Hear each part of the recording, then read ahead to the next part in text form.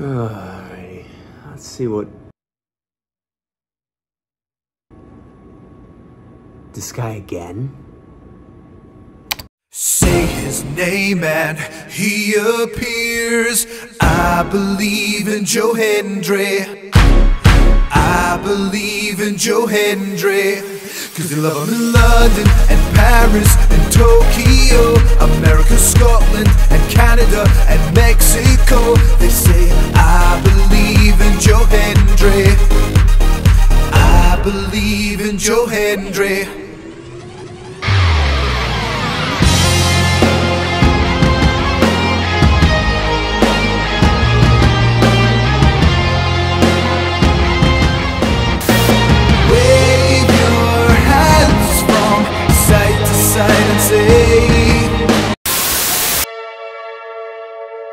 Say his name and he appears. Joe Hendry is an interesting phenomenon. I remember a friend of mine once said, he looks like if the Vought Corporation from The Boys synthesized a professional wrestler in a tube. And that's a beautiful thing. Joe Hendry has been on the independent wrestling scene for over 11 years. He was a reliable hand, a mainstay of the indie scene in the UK, and someone who did various extra work and cameo spots for WWE. He was a man of solid in-ring skill, good presence, and decent on the mic. In other words, he was just another wrestler. And then he found the power of memes. A meme, as defined by that midwit Richard Dawkins, is an idea, behavior, or style that spreads by means of imitation from person to person within a culture and often carries symbolic meaning, representing a particular phenomenon or theme. And when this definition is understood, it leads to the idea of, memetics, the study of memes. Memology, he, she, me, memetics. It's first grade, SpongeBob. And so with this in mind, it becomes incredibly easy to understand why Joe Hendry has taken fire the way he has. His character is essentially what would happen if you took the musicality of Elias, the virality of Fandango's theme song, and the mind virus element of the This Man phenomenon. Put them in a petri dish with just a little bit of compound V, let that seed sprout into a massive, viral tree that draws dimes. And I want to be clear about something. While his presentation and virality are entertaining, by no means do I say all this to mock him or diminish any of his accomplishments or make light of anything that he's done. Because when I hear him say stuff like this... There are many elements to it, but I think I put things together in TNA. So before TNA, I had the gimmick, but not the character. So I had these custom entrance songs that were over and people really enjoyed. But that was what I was doing. Whereas the character elements of who Joe Hendry is on television, that came to be in TNA. And I think you can see that in the video. That you can see the Joe Hendry character in that video. And I will say this, it really has taken an army of people to get me to this point. So that's when it started, and then TNA management have worked very hands-on with me, and it's just been an incredible learning experience. So I think it's putting everything together. In the video that you see now for TNA, you see this, you hear the songs which I had before, but you now see, you see the character elements. It becomes incredibly clear how intentional this all is. He crafted this persona, this gimmick. He fine-tuned it, and it's his. And I think that's the reason that it's viral. Joe Hendry's character is inhabited. It's him. It's off the wall, but it's so incredibly specific that I believe he's figured out how to succeed where other meme wrestlers have come up short. As talented as wrestlers like Fandango are, the downside of somebody like his character was that it was a case of the theme song is the draw. Fandango was either never allowed to, or he never came up with a way to channel his mimetic nature into something with continuous returns. Simply put, it was two-dimensional. But with Joe Hendry, pay attention to how his character works. One facet, he mocks wrestlers with a creative, specifically written song that parodies a famous hit. Yo, listen up, here's a story about a little guy that lives in a true world, and all day and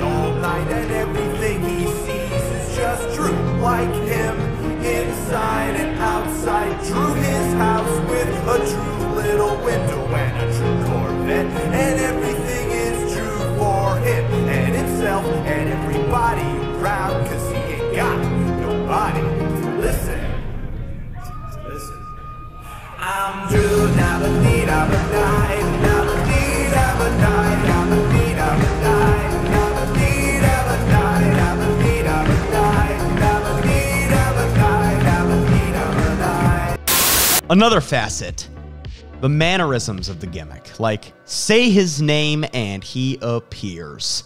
This puts Joe in the realm of a mind virus. He's kind of like a work rate Freddy Krueger. He's telling the audience that he's going to nicely invade their mind. He's literally spelling out memetics. His presence can be triggered at the very mention of his name. And if you think I'm taking this shit way too seriously, listen to that theme song. That frickin' track practically spells it out. It's this sweeping epic, this anthem set to extremely mimetic visuals. The hand waving, him on the mountain, it's just memorable. It's mimetic. It gives off the, for lack of a better term, aura that everything taking place is the most absurdly important event in human history. It's genius, and most critically, it's not cynical or superior. It comes off ridiculously earnest, but also incredibly self-aware. He likes and reposts people's edits. He's proud of what he created, and he should be. And I think that's what's catching on. It's smart, but not stuffy. It's populist, but not manipulative. It's a genius gimmick, and it might actually point the way forward for wrestling. Really think about this. Joe Hendry's virality caught like wildfire on TikTok, where a great number of its users are probably not wrestling fans. Let's just be real. Wrestling, despite our love of it, it's an extremely niche interest. I sometimes forget that when I'm interacting with, regular people. So sometimes I find myself in conversations like, Charlie! How the hell you been, man? Yeah, man, yeah. Just graduated, been working the full-time job search gimmick. Been rather timeless, though. Too much longer. I'm gonna have to work a heel turn soon. Not very keen. they have no idea what the fuck I'm talking about. But with events like Joe Hendry's rise, I want you to consider something. He's not with WWE. Sure, he makes cameos as part of the crossover that they're doing, but he's with TNA. Yeah, TNA Wrestling, the promotion that has come so close to death numerous times, but always finds a way. If World War III pops off in 2025, you bet your ass that TNA Wrestling is going to be holding shows from a bunker. They don't call it the Impact Zone for nothing.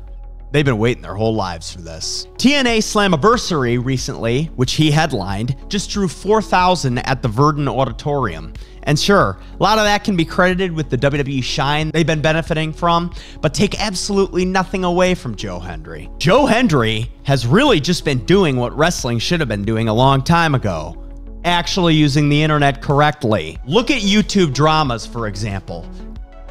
They're wrestling angles. You can't tell me that iDubbbz versus Sam Hyde wasn't the story of a creator turning heel on his own fan base, incurring the wrath of a loose cannon, abyss-like anti-hero that represents who he used to be. That's what led to this day today. Really? Okay, so are you gonna punk me? You're getting punked. Really? How are you gonna punk me? I'm gonna make you look like an asshole. Really? Which isn't hard to do. Is that really the case? No.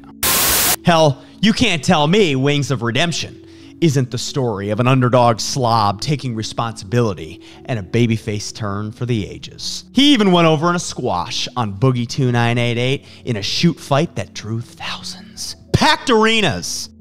Wings had full control from the very beginning, and it looked like Boogie was trying to set up maybe a defense counter, and it just never came because of the onslaught of Wings just keep going and going. Gosh, do you see that? Man, if this doesn't inspire you, I don't know what does. And therefore your winner, Wings of Redemption. So if you're a wrestler, instead of whining about podcasters, old heads, politics, or your personal insecurities, use social media to foster a character, develop it, and get yourself over.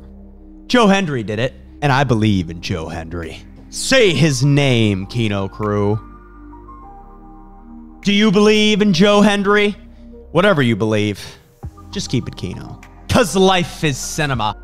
Wave your hands from side to side and say, oh, I believe in Joe Hendry. Joe Hendry. It's a prestigious way.